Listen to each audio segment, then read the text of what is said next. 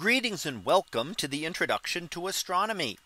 In this week's misconception in astronomy, we are going to talk about the light year and find out if it is measuring time. So what do we know about a light year? Is a light year a measurement of time? And the answer to that is no. Despite its name, which might sound like time because we call it a light year, it is actually a distance. So what actually is a light year? Well, the definition of it is the distance that light will travel in a vacuum in 1 year. So light travels in a vacuum at about 300,000 kilometers per second. So if we calculate that out over a year, that turns out to be about 10 trillion kilometers or about 6 trillion miles that light will travel. Sounds like a tremendous distance, but it really isn't all that large. 10 trillion kilometers will not get us to the nearest star. In fact, the nearest star is a little over 4 light years away from us. And of course, we are excluding our own sun there. Yes, our sun is a little bit closer. So let's go ahead and look at a couple of these and see what some of the comparisons are. And what we have is that we also have other ways that we can use that are not as common as the light year. Light year tends to be a popular measurement. But there are other things that you can use, including a light minute or a light second. Well, a light minute is just about 8.5 light minutes would be the distance between the Earth and the sun. A light second would be approximately the distance between Earth and Moon. So again, even though these use second, minute, and year, we're using them for the distance that light travels in that amount of time. So the Earth Moon distance is a little over 1 light second away. And what does that mean? That means it would take light about 1.3 seconds to get from the Earth to the moon. Now, where do we use these measurements? Where are light years a useful form of measurement? And really not in our solar system. We look at, say, the Earth Sun distance. It's about 8.5 light minutes.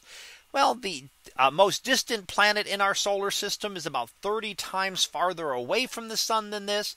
So that would make it about 240 light minutes or a few light hours. So not really a good thing to use a light year for.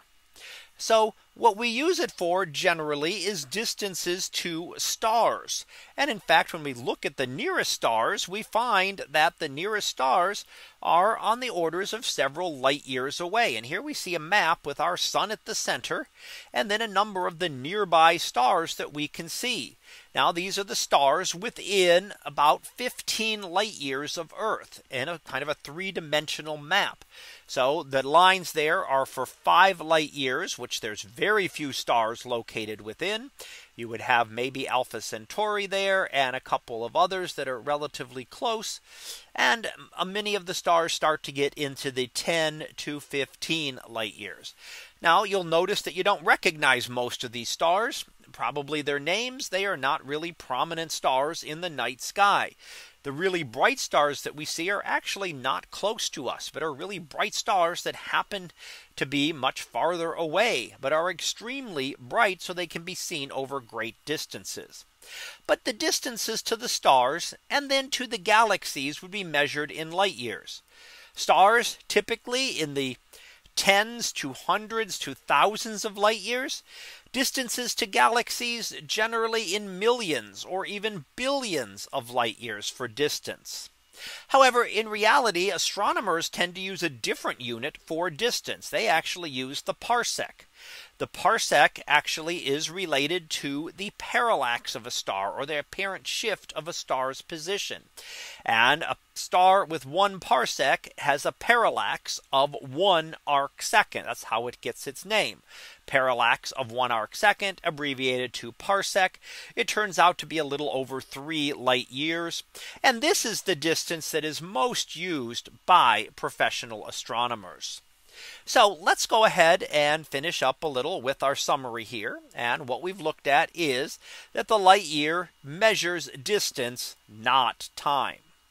We can use similar units like the light minute and the light second for smaller distances, such as those within the solar system. And we looked at how the parsec is used by astronomers more than the light year.